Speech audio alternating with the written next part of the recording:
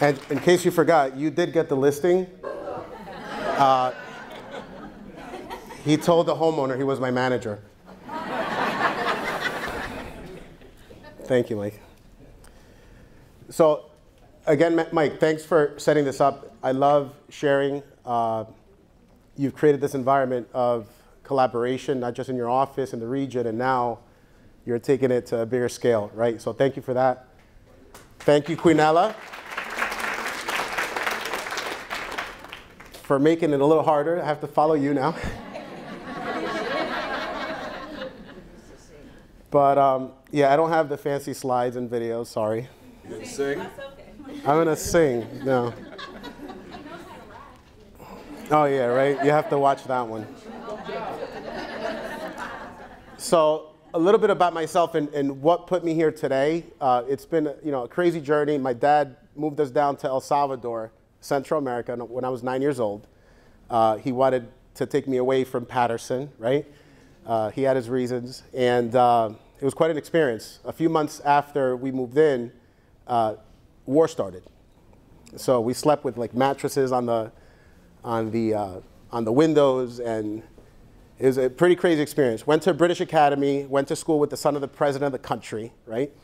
And I got to see both sides of this world, right? I saw the extreme rich in a country that had like museum artifacts in their homes when it should have been in a museum, right? But the country was that corrupt.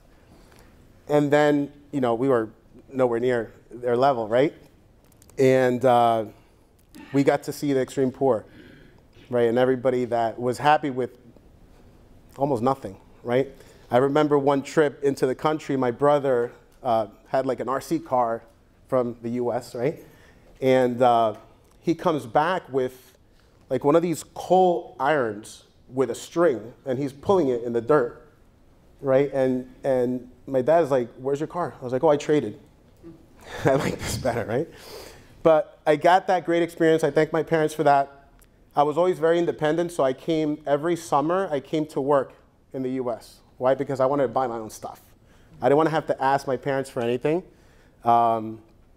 So I did that for, I got my working papers at 15. I worked every summer, went back to El Salvador and had like 10 times the amount of money because of the exchange, right? And had my nice clothes and all that. So always very independent. I went to college in El Salvador, and at the age of 21, I decided to leave the country against my parents' will. Like my dad didn't want me to leave, right? But I wanted that for myself, right? Something that I wanted to push myself to do something for myself. I was always very independent. And it was an experience, right? A lot of people don't know this about me, but I worked at a cleaning company at a mall. I worked at Wendy's, flipping burgers, right? But the one thing I can tell you is every employer, they always hated that day that I gave my notice, right? Hey, I have to move on, right? And I remember Wendy's manager, Carlos, he was like, "Dude, I'll give you a raise, I'll make you a manager. Like, what do you want to stay, right?" But that is not to brag. It's more to really show you guys that you're in control of what you do, right? You are the biggest piece of the puzzle. I can speak till I'm blue, right? If you don't make anything of the content, nothing's ever going to happen, right? So why prospecting? Mike mentions prospecting, objection handling. I was working at the mall, from cleaning to Wendy's, same mall. Then 9 West, Easy Spirit, for you ladies. I was the best shoe salesman. I used to fix, when you try those pumps on, I used to adjust them so they'd be comfortable. I had my tools in the back. I'd soften the leather. Oh my God, Will, what did you do here? What did you do here? So in that sales job, I sold shoes to the manager of one of the directors at a cable company, right? And she's like, "Listen, Will, I love what you did. Here's my card. Call me on Monday. I know you're working, right?" So she calls me and offers me a job in an inbound sales department for cable. So if you want cable, you just moved into Wayne, you call, I answer the phone, I take you from basic all the way to gold, right? Upsell you. No, I did not do that. What I did, yes, it would pay more money, but what I did is I would try to internalize what they really needed, because if I put them on the right package, I wouldn't get a chargeback next month. Because if they downgraded, then I lost the whole commission, right? So started doing that, always very goal-oriented. From the day of my interview, I looked at the top of the chart and I was like, who's that lady? I want to be right on top of her, right? And same thing, going back to having those goals like Mike talks about, right? It's very important to have those visuals. 1 month on the job, the guy I was training with puts one of his checks on my cubicle. Because inbound sales, you're in the office, right? He puts one of his checks on the cubicle. And the check after taxes was like $9,000. Okay, and we're talking back in 2003. And I'm like, how the hell did you do that, right? What did you have to do to get that? Spoke to him. It's pretty much the same thing, cable sales, but it's in person. Door-to-door, cold prospecting, okay? Like, all right, let's go, right? I went to the manager that afternoon of that department, and I told him I'm starting on Monday, so figure out where you're gonna put me, right? And there's a reason I'm saying this, I promise.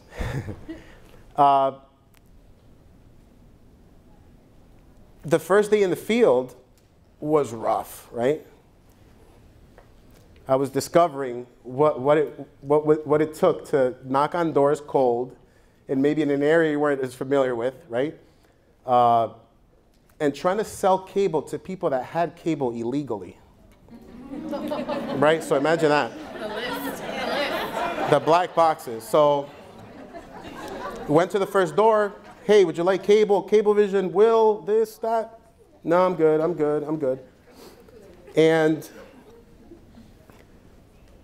go back to the office, no sales. I'm like, what the hell? What am I doing wrong? Like, this guy has 30 sales, 40 sales. How do I did not get not one? And I was like, well, they have cable most likely, right? So you have to change your approach. So next day I come back. Hi, it's Will with Cablevision back then. Your service is getting disconnected tomorrow. I need to know if you want to keep it or not. Okay? I hear the kids crying in the background. Cable, family cable was whatever, $39. HBO was $11, so $50 a month, 52 something, right? That's the total for the package. Would you like to keep it? Yes, of course I need to keep it, right? That month, that first month at cable, I broke the direct sales record of sales. It's 119 sales, 107 connects, which is accounts that were installed, right? That started my career Cablevision 12-year career. I resigned the end of 2014 because they were selling the company to Altice, this French telecom, right? And they cut our compensation was like 50%. So I'm like, okay, time to change my path. But I had gotten my real estate license 10 years prior. And I was doing real estate part-time while I was selling cable. And the reason I got my license was, when I bought my first house at 23 years old, my first year working at this cable company, I really enjoyed the process, right? The home search, I was doing the search myself. My agent sucked. Sorry. No, I had to do everything myself, right? And she taught me a lot of what not to do, right? Call her about this house in Nutley. Hey, I like the house. She calls me back. It's not available anymore. Okay. I just saw the sign go up. It's not available anymore. Okay. I call George Service Conklin. Some of you may know him. He's been in the business for a while. And he's like, yeah, the place is available. She hasn't called me. Okay. So I find out that the reason she hadn't shown it is because of buyer broker comp. It's not available. It's not paying her enough money. So I went to George. I want the house. Bought it, closed, everything was good, but I really enjoyed the process, right? So I would picture myself doing this one day, but it's not something that I needed to do at the time because I had a really high-paying job. I had my paychecks every month. I had grown and get to enjoy that job, right? I would work 2 to 3 hours a day, prime time, like 5 to 8, and make a lot of money, right? So what did that job teach me, right? And every experience we've had is dealing with tough circumstances or situations, right? Imagine door knocking Cold, no warm welcome, nothing, no leads, right? I mean, the lead would be the street, like here's Governor Street in Patterson, right? But that was it, right? You have to come up with your own plan. And then take the people out of the equation. Now you have the weather, right? It's freezing cold. So you have thermals under, and then you walk into this apartment building, and they have the heat blasting. So imagine that cold hot, right? Or those summer months when it was extremely hot, and you're wearing a polo and sometimes, you know, khakis, and you're wet. Like you can see right through, right? I didn't wear white. So that, I think, is really what set the stage for like the objection handling and the like the grit. What, you know, that not quitting ever, right? Just giving it your best effort, preparing yourself as best as you can. Obviously, everyone would like more listings, right? And that's probably the most challenging thing to get right now. Like Mike shared on the screen, less inventory, right? And there's reasons for that. Now, by show of hands, and Mike said he was going to do this before, but by show of hands, who has been in the business under, say, 3 years? Under 3 years. Okay, so most of you have been here for a little while. Good. So there's a lot of things I'm going to discuss, but I want you to do one thing. I've been to many seminars, and I've taken pictures of every slide. And they're still on my phone somewhere. I never looked at them again. Right? One thing I'm going to ask you is pay attention, write stuff down, okay? And then come up with a plan. Here's my, like he said, your power list. I call it a power list on our team, right? Those top 5 things you're going to attack this week and put on your schedule. Okay, I'm going to do this one today, this one I'm going to need a week, and set that timeline, all that stuff, and thank you. Because I'm learning here too, and that's the whole point of collaborating, right? I may have a strength in handling this objection, but maybe Ellen can handle that other one better, right? And then somebody's better at organization. Everybody has their strength. And that's the beauty of team, right? Coldwell Banker team, anywhere, right?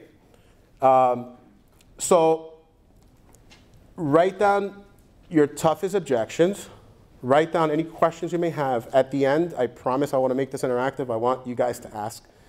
And if we run out of time, that QR code is my business card, has my email, cell phone, personal cell phone, Instagram, YouTube, Facebook. Message me however you want. So from my experience, and to me personally, what measured success in a listing presentation, right? Many people focus on the brochure, you know, the materials in there, the collateral. You know, yes, that's a point of reference, I call it. That comparable sale is a point of reference. But what truly, in my eyes, measures the success of a listing appointment or presentation is how it will impact the customer's experience, right? Because everyone is unique, everyone's different. Some things are important to one person that aren't to the other, right? Is it price? Is it speed? Is it, you know, just money, or is there something more that matters to them, right? Another big part of it is my experience, right? I want to be able to deliver something that is also pleasurable for me. Like, I want to enjoy doing my job. I want to go and get another listing. I don't want an upset seller, right? I don't want a listing that doesn't sell because that doesn't get me paid, and then now I have an irate customer, right? So what's the best to improve the customer experience? What's the best to improve my experience? And that's how I structured my listing presentation, right? Everything that I talk about. So what do you talk about, right? You go meet a seller. What you should focus on, in my opinion, my experience, it's what matters to them, right? Sometimes, you know, and you never know that the parents involved in the decision, you know, they speak to their dad at a barbecue. What influence are they under, right? Clarify any concerns they may have. So what is your impression of this process, right? What are those conversations that you've been having for the last 3 months with your friends and family before even calling me, right? Expose those fears. What are those fears, those things that can come up? And I'm going to touch back on this because it's important. But what are those, one way I bring that up is, most sellers' fears are, right? Like these are the things that most people are afraid of, right? Inform them of current trends. What's happening in the market right now with sellers? Demand, right? Rates, home inspection, contingencies, appraisals. Inform them of everything that's happening right now. This is what you're going to expect from the market right now if you were to place your home on the market today. Now, if you waited a month, now maybe competition's a little bit different, right? That home that's active now is under contract, no longer competition.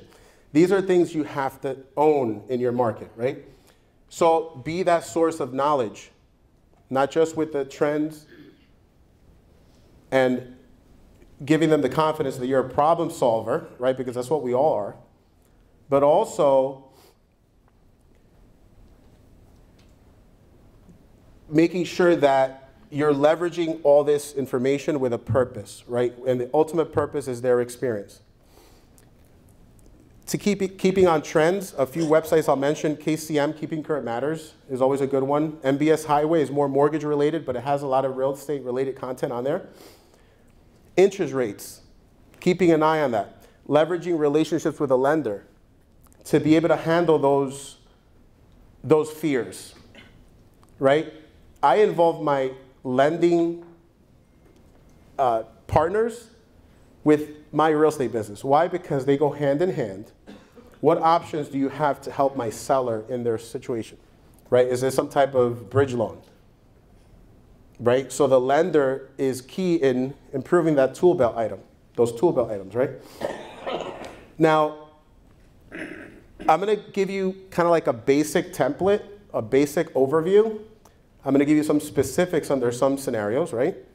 And then we're gonna open it up to questions. But a general overview. There's 3 things I think that are very important to point out in a listing presentation, right? That you have to address. You have to paint that picture, that story. We're all storytellers. One is making sure that they understand the importance of preparation, right? I went to a listing and I showed the property and the agent wanted feedback. And I was like, are you open-minded? Like, I'll give you feedback, but we have to go back to the day they called you for a listing appointment because I felt bad for that seller, okay? And she never called me back. But preparation is important, right? And sometimes it can be intimidating. Okay, so you budgeted for paint, but then hold on, this and that and that. We have tools here, right? Revitalize. There's a lot you can do. So preparation is important. When they feel that overwhelmed, you're here to solve the problem. Here's Revitalize, right? Pricing. Pricing is huge in managing expectations. That's what you want to do because you want to improve the customer experience, right? So pricing. I get this question all the time for the team. Hey, is my number right? We're always going to come up with an opinion given those comparable sales. But what if that agent sucked? What if they didn't make showings easy? What if they weren't prepared? Yes, it's a point of reference. Sorry, my glasses. Yes, it's a point of reference, but that's all it is. Yes, you know your market knowledge. You have the knowledge on specifics, neighborhoods. Sometimes a block makes a difference, right? But those comparable sales are a point of reference. I always make sure the client understands that pricing has one purpose, and that's driving traffic. Traffic through the door is what's going to determine the highest possible price. Right? You can have this number in your head, but if nobody comes to see the house, so I'm going to give you an example, and there's different price points, but a listing I took on 338 Union in Clifton, right? That's, my opinion of value was $475. We priced it at $500 on purpose because we knew the market was slowing down. We knew there was going to be less action. And if I priced the house at $469, $479, $489, $499, $500, it would still populate in that search, right? $450 to $500. I thought, and I weighed this out, what is going to improve our odds? If I price it at 500 to get a higher price, or to price it at 450 and hope that we end up at 475, right? 450, 475. I couldn't guarantee that 25,000 overage, so I recommended, and I gave them the option, always let the homeowner make the decision. We're here to guide you. Given my experience, given my knowledge, this is what I would do. So she agreed, 500,000, no problem. As I anticipated, less action, less showings, and 11 days later, we get an offer of 490 with no appraisal waiver. So we all were familiar with appraisal waivers. I asked for it, she wouldn't give it, the client wouldn't give it, okay. We only have so much to choose from, right? And we accept. But I had that conversation with the seller before we accepted. Hey, remember my opinion of value. We have a 490, my opinion is 475. There may be an issue with an appraisal. Before the appraisal issue happened, remember customer experience. If you sell 490 and the appraisal is short, now you look like you don't know what you're doing. Now it's a problem. Now they're upset at you. Now they're upset at the process. Now they hate realtors, right? Manage expectations, right? Very important in customer experience. So appraisal comes in 460. I had already explained to her, there's a process, appraisal dispute, right? We're going to say, no, we're not reducing the price. And we go back and forth, appraisal dispute denied, 460 is the value. Okay, send me the appraisal. I look at the appraisal, I forward it over to my Eve Winter, and okay, so it's a 4-bedroom Cape, but they have it listed as 3-bedroom. It's also listed on the tax records at X amount of square feet, and this is off. It's smaller, right? We send those comments back. Nope, we're not changing anything. Okay, who's the bank? And it happens to be a bank that we have a relationship with. I called someone and be like, hey, can you have this appraisal look at this? Because sometimes it's egos, right? They don't want to admit that they were wrong. But when they get the call from someone and they know that it already got out, like now they do damage control. Appraisal came back 490, right? Now, obviously I'm doing this because, not because of the commission difference between 460 and 490, right? I'm doing it because it's in the best interest of my client. And you go above it. This thing died. I'm not cutting you off. Hey. This died. So I'm not doing it because of my personal gain. I'm doing it because it's in the best interest of that client, right? And if you keep that top of mind, you're always going to win in any market because people see right through that, right? Second scenario was a house, and this is a different price point because I know there's different markets here. Montville, 172 Pinebrook Road in Montville. My opinion of value was $1,090,000. I recommend let's list it for 1.1. He's like, no, Will, I think we could do 1.15. Okay, no big deal, right? It's not like he's telling me 1.4. No problem, we list it, but also managing expectations, making sure that I do my best to protect myself and the integrity of our team and my lifestyle and my happiness, right? Managing his expectations. Offer comes in, too low, 900. Another offer comes in, like 850. The third offer comes in, hey, do you have offers? Yeah, multiple. You guys love hearing that, right? Obviously, we don't disclose offer amounts regardless of the amount. So yeah, multiple offers. And then another agent calls me, hey, I showed it, I'm interested. Yeah, I have an offer on the way and I have multiples. So just listen, they're ready to make a decision. Just send me a strong offer and we're looking to move forward. Make sure you look at appraisal terms, inspection terms. And this is in the slowdown. Now I have multiple, so I'm leveraging what I know given the specific circumstances to my client's advantage, right? One offer comes 1.1, the other one comes 1.3 with an appraisal waiver. Appraisal 1.1. And I mailed the whole Montville with that one. 18% over appraised value. Appraisal 1-1, sales price 1-3, right? But at every stage, I had the customer's interest top of mind, and I was preparing for something that could happen because you never know, right? Hold on one second. So preparation's pretty straightforward, right? If you're not sure about something, involve partners, a staging company, another maybe more seasoned agent in your office. Hey, can you come and see this with me? Don't say, hey, it's good, and it's not, right? Leverage those relationships in the office, especially if you're newer. I don't care if you've been in the business a month or 40 years. You have a lot of resources to outperform. Just make sure that you leverage those.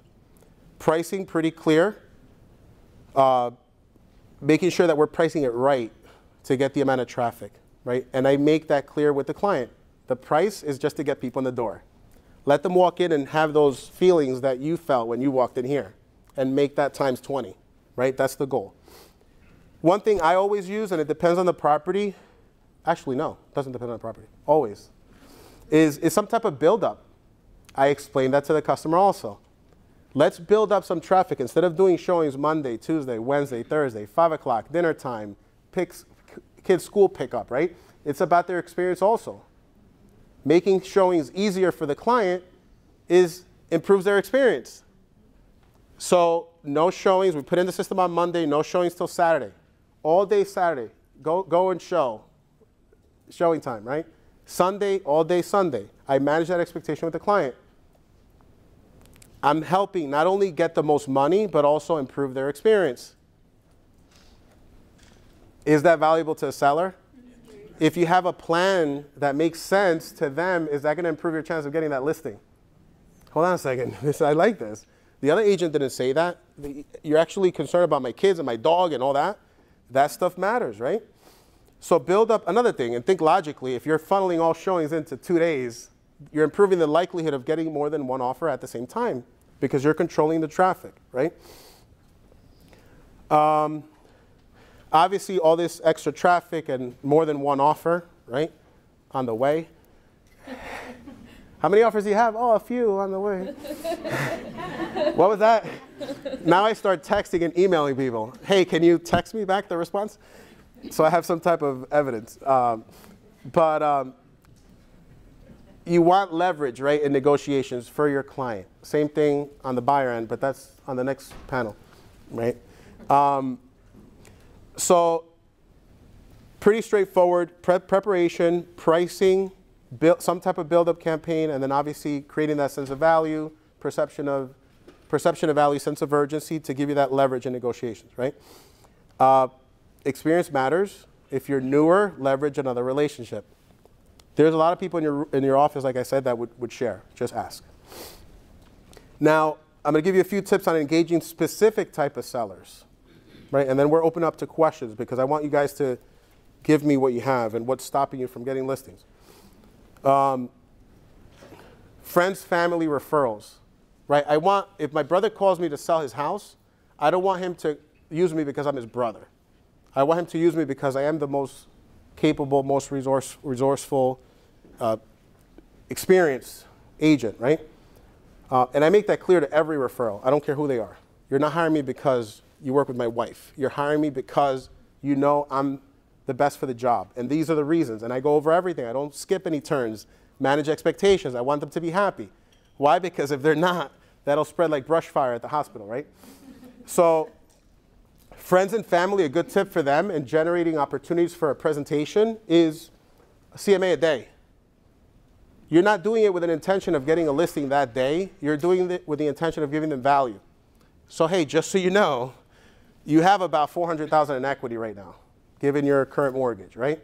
Just putting information out there, giving them an update. What are those trends? What's happening right now with the market? What are the things that your neighbor was talking about at the barbecue yesterday, which maybe that's not his specialty, right? Let me keep you up to date. Great source of referrals. Great source of strengthening that relationship, which is what you want for long term. For sale by owner expires. With for sale by owners, I don't know how you feel about Zillow, But I leverage Zillow to my advantage. My Zillow spend is $0. Actually, 79 for, I want to be Premier Agent, right? So it shows Premier Agent. So $79 in one zip code, 0 Zillow spend, not 1 Zillow lead purchased. Okay? But I leverage Zillow. You can search for sale by owners on Zillow. You can map them in your neighborhood. You're in the area, go knock on the door. Go make that first impression, right? Now know that they're getting hit by a ton of people. How do you rank? Answer that question. Out of 10 people that showed up, out of 100 people that called them, how do you rank? Would you list with yourself? Do you put them at an advantage over them trying to do it on their own? If not, you have to get to work, and there's time, right? Just get better and better daily. So Zillow for sale by owners, always try to get in there in front of them, right? They can't hang up the phone. They can't, well, they do curse. They do slam doors, but it's less likely, right? I did that for a living. A nice tip with for sale by owners is take a recording. Just, hey, do you mind if I record this? I want to share it with my team. I record it, share it with the team, record it, share it with the whole Maplewood office. Hey guys, I just checked out this house in South Orange. By owner, does anybody have a buyer? 25% referral fee. Why not? Why not? What's that called, Eve? Per occurring cause? What is it? Per occurring cause. He's telling you to leave the money on the table. 30%. Okay. So you sound like a Fizzball, 4%. Another way to leverage sellers is open houses. We do open houses and do a dual-sided flyer and go door knock that whole neighborhood on Saturday. Neighbors only open house. Let me show you what they did to prepare and what you can do to prepare, and now you have time. I know you're not moving this month. You're moving in 3 years. Maybe you want to redo your kitchen. What are the colors you want to, what kind of finishes, right, that are going to stand the test of time? And this is all free advice. Then you figure out a way to capture their information and add them into a database, right? And then nurture them. That's another good source of leads, but it's not instant gratification, right? You have to work to build this over time. So obviously I shared a few tips, but what's most important here, and I said it at the beginning, is what you make of it, right? What can you offer that's different than what they're hearing on the phone every single time? Oh, Facebook ads and marketing and this and that. What are you doing that's different? Think about your superpower and leverage that to your advantage to put them at an advantage, right? All right, so I put my QR code up there. Hopefully you can read it because I know it's bright. But if you have any questions, and I mean this, reach out. Text me, email me, call me. Just don't expect an answer within 30 seconds, right? And I will respond to everyone. I always do. All right, so I want to open up for questions, if I may, and then any objections that you feel are like, damn, I wasn't able to overcome this. Before, I want to set the scene for this. I'm dead serious when I tell you this man is unbelievable at objection handling. So if you're dealing with an objection in your world, the seller says to you, like, commission issue, the competition issue, whatever, shout it out. Let's put him on the spot here. Anybody? Go ahead. Uh-oh, here we go. I want a local agent first. I want a local agent to interview first. You want local agents, okay. So you're prospecting where? I prospect everywhere, you know that. Where I can drive. Pennsylvania? Where I can drive. Okay, so I understand, you know, so I understand you want to hire a local agent. Okay, I want so to interview them first. I want to see what they do. Of course. I trust them, I see them, they're local. of course. Now, when you list a home, and this is part of the education part, sometimes we have to educate the client, right? When you list a home in the MLS, I list a home in Cranford. Anyone with a pulse can list a home in Cranford. Every agent will see it. Every buyer will see it. They're looking in Cranford. That's something I call organic traffic. Organic because it doesn't matter who you hire or how the pictures look. They see it. They know about it. The local agent is valuable. They have knowledge, resources, all this, right? And we will involve them. I'm going to put it out in the system. We're paying out 2.5% buyer broker, and they're working with all these local buyers, and they will bring a qualified buyer to your home. You're not losing that audience. Now, what do I bring to the table to bring an audience from other areas? That's my specialty. So you're hiring a marketing company to promote your home to audiences in other areas, people that are not looking in Cranford. And I'm going to steer traffic from Union to Cranford. I'm going to promote your home in other areas to get that additional traffic. So imagine involving the local audience, those local realtors, but combining it with strategic marketing to get your home in front of more people. Now, many people say they do this, but I'm going to show you why we do it. Not only am I increasing traffic to your property, I'm also generating leads for all our buyer agents on the team. How many people can you sign with? We're left with all the leads. So we're promoting your home with the purpose of generating additional traffic, right? Now, that's one answer. Some of you may have a better one, right? But the answer was given the interactions that I've had in the past, given the location, right? I'm not going to get a listing in an area where I know I'm going to misrepresent the client. I happen to have sold over 1,000 homes in all northern Jersey counties. I've sold a home in Harding when it was, I didn't even know where Harding was. I didn't know they didn't have garbage pickup public, right? It's private. I didn't know that they didn't have a high school, that they went to Madison, right? I did not know this, but I learned this. That's not rocket science. That I know your neighbor's name because our kids go to school together is not going to make a significant impact to you getting more money for this house. Marketing is to the right audience, right? So funny because I'm going to share another story about that, and you guys could pull it up for those who want to. 102 and 104 Jenks Road in Harding. They gave one to me, new construction, because of my Facebook ads, and he gave one to the local boutique, no names. I sold mine in 2 weeks. It took him 6 months. And he's the local guy. What's the difference? Same house, new construction, same builder, next to each other. What was the difference? What's up? Traffic, marketing. So, listen, and this was a little while back, but there's a difference to what you can do if you truly have the resources to drive additional traffic, right?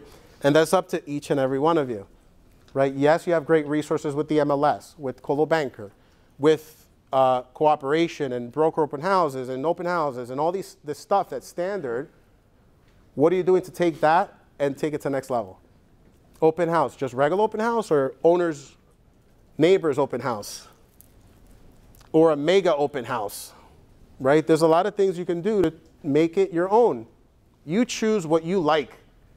What do you prefer to do? What do you enjoy doing? And then push that, because you're going to be better at it. And then leave some time to do those things to get out of your comfort zone too, right? Because you do have to have those other sources too, even the ones that aren't as pleasant. We got a couple more minutes. What other questions do we have? Yeah, just bring me a buyer. I'll give you just 2%. Don't talk to me about this. You know the answer to this. I'll give you 2%. I don't want to talk about listing. Just bring me a buyer. So for sale by owner, obviously the biggest thing is they can do it on their own, right? So the biggest challenge with a FSBO is having them understand that you can put them at an advantage, that you can do a better job than they can on their own. And it's challenging because obviously they're not always as open-minded. How do you get 4% just buyer? How do you get the FSBO to even pay you just 4% on the rest of one side? Come again? Like, fine, I understand you don't want seller representation. I'll bring a buyer and you'll pay me 4%. How do you get that? It depends. I mean, I've gotten, and what she's trying to get out of me, I guess, I've gotten on a for sale by owner without a listing, I've gotten 4% on a buyer transaction. Why? Because that's my fee. My fee is 4%. You could pay me a 4% buyer broker fee, or you could pay me 6% to go all in and get the entire world in here. You decide. You decide if you want to limit your audience to my buyer, which is going to have an advantage over you because there's less traffic, if that's what you choose, or we can open up the floodgates. You decide. I can bring my buyer tomorrow on his own, or I can bring him to the open house and have them see 20 people in front of them. You make that decision. You know, my buyer, I will find him a home. Right? I'm just curious if the buyer is the one that saw this and wants you to bring it to them, and the seller is like, I'm only going to give 2%, but you also have to do what's in your buyer's best interest. I'm never, Crossroad there. yeah, don't get me wrong. I'm never going to jeopardize a transaction, right? I'm never going to hurt my client. And I mentioned that from the beginning, experience, right? There is a specific budget that I have for sale by owners that involves telemarketing, that involves ISAs, and it involves people going in person to preview properties. So there is a lot of cost involved. So if I generate an opportunity for a buyer, but there's additional expenses, I do make up for it. And it's earned. It's not, hey, the buyer gave me the address, and it's, no. I hunted 3 months for this property. I previewed 28 before just to find that one. Right, so it's a little bit different. It doesn't happen all the time, right? So it's something that if you have that buyer that will pay the buyer broker comp and is not open to listing, you took that video, you share it with your team, and maybe put one of your team members at an advantage, right? There's less action on that property. Okay. Can I just point something out? Sure. What was your volume last year as your team? Volume? 110 million. 110 million. How many people would love to have 110 million? Probably most people in this room. He's still working FSBOs and expireds. Did you hear that? He's still working FSBOs and expireds. So for the people that aren't doing a million, like, I think about that and I think, like, get to work. Like, go out there and build a skill set, because just like what he said before, we started with the cable company, and he said, all right, I want to go from inbound leads to outbound, like, send me out, because I knew there's a bigger paycheck attached. Well, clearly, at 110 million, he still knows there's a big paycheck attached to going after FSBOs and expireds. It's a pretty good takeaway. So, two things on that. One is, whatever it is, at a 411 average sale price, right? That's a lot of units, right? A lot of practice. So our goals is improving average sale price. So how are we going to change the audience? Improving average sales price to improve overall volume, right? And something that's my personal goal, we've been in business, what, 8 years as a team, right, when I first started, and we went from 0 to this year, what, 140, 150 million? But listen to this. This is my goal. My goal isn't the 150 million. My goal is getting out of production. So I went from 90% production down to 19%. 19% of the production is mine. The rest is the team. Wow. I want to go to 0. So that's, yeah, full-time agents 12, if that. Part-time another 12. One of the, and that's trial and error, right? How many ISAs? ISAs, 2 ISAs really, and 7 staff. 7 staff, like people helping. So before we close up, does anybody have like a pressing question that, like, I need to ask this? Shout it out if you do. No? All right. Please go ahead. Go ahead. So I get sticker shock against prepping for the home, where, like, you know, say it's between $5,000 and $12,000 to spruce up a kitchen or something like that. So what is your answer to that? Like, if people, I mean, other than Real Vitalize, like they're squeamish about Real Vitalize, but they're not sure about spending $5,000 to typically when I'm doing that presentation, I'm giving them two prices.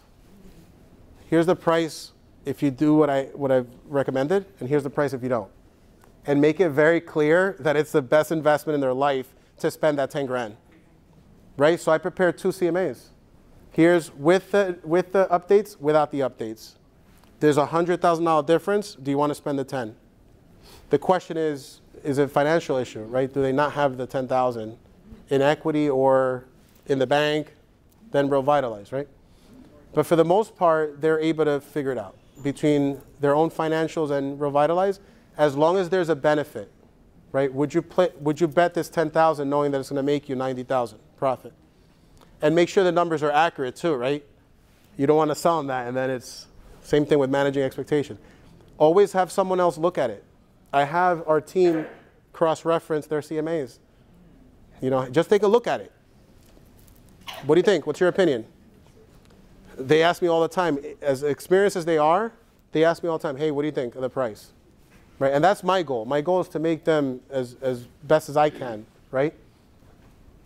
How do you handle, for example, you call, like, why would I sell my house when I have a 3% interest rate to go pay 8%? So that goes down to the reason why we have low inventory, right? We have low inventory because... Time out. For the people who couldn't hear, why would I sell my house if I have a 3% interest rate to go out and get a 7% interest rate? I just want to make sure everybody understands the question. You always, okay, you have to pause and not just blurb something without knowing, right? Sometimes saying that, let me research my options, and going back to the drawing board and asking other people in the office, and hey, what would you do? This is what I would do, right? Find out what their level of motivation is, right? Why do they want to move, right? There's 5 kids in a 3-bedroom, and they're miserable, right? What's the need, right? The urgency. The second, leverage your lender for 2 things. One, what options out there is going to help me bridge this gap? Hey, we have a 2-1 buy down. Okay, you're going from 6 3/4 to 4 3/4 for 12 months, and 5 3/4 the second year, right? Start to bridge that gap and make it where the value is worth the expense or the cost, right? It has to make sense to them. So I always leverage the lender for that. I lost my train of thought. So percentage, another thing, and sometimes it's all timing, right? They have to be ready. The newborn's just born, but when he turns like 1, now they're ready, right? Whatever the reason is, timing is everything, right? I often help them prepare in advance. So hey, let's get your house ready. Let's take pictures.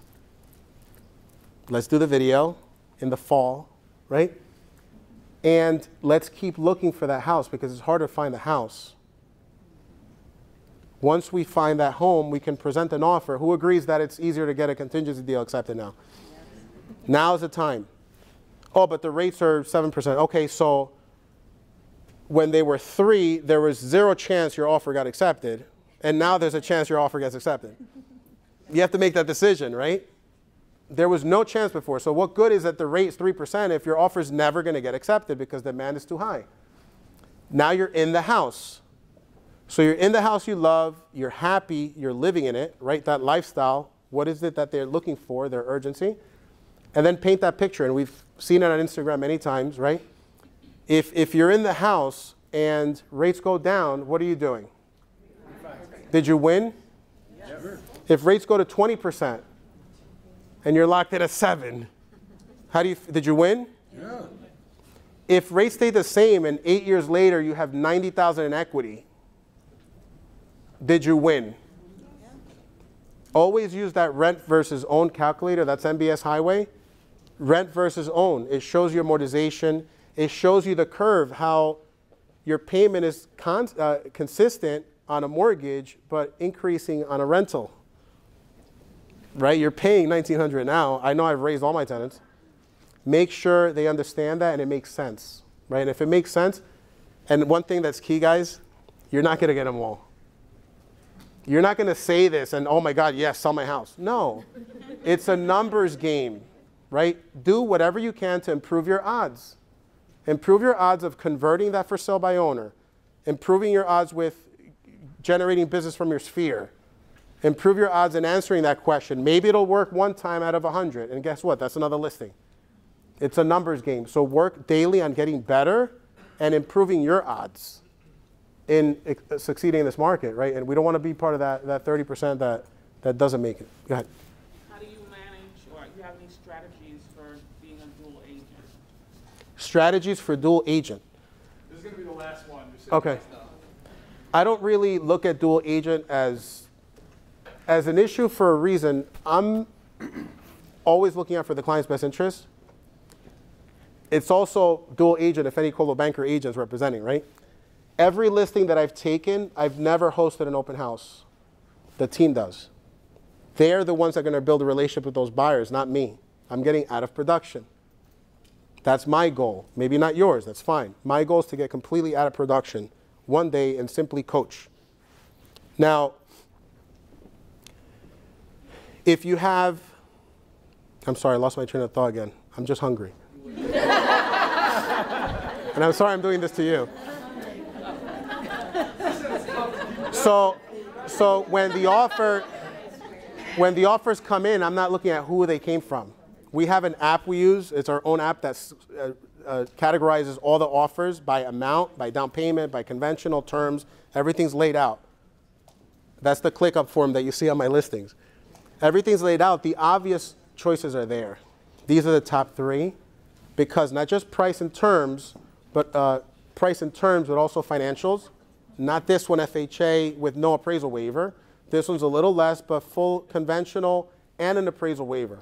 Conventional is just strengthen the application. Lower debt ratios, lower LTV. We're talking about odds, right? We're picking the best offer for the client. I know which are the 3. And then I present them and they make the decision. On the buyer end, I manage that expectation also. Hey, they're not going to choose your offer because I'm making double commission. They're looking at what their bottom line is. I need your highest and best. How many times the team, hey, do you have, yeah, highest and best. You read the MLS? I don't have to worry about that. And the day they have a problem with that, they won't be working with us anymore. Because customer first always, no matter what. That's how you get paid long term, right? Building those relationships of trust. They won't ever question you again because they know you have their best interest, right? Thank you, guys. I appreciate it.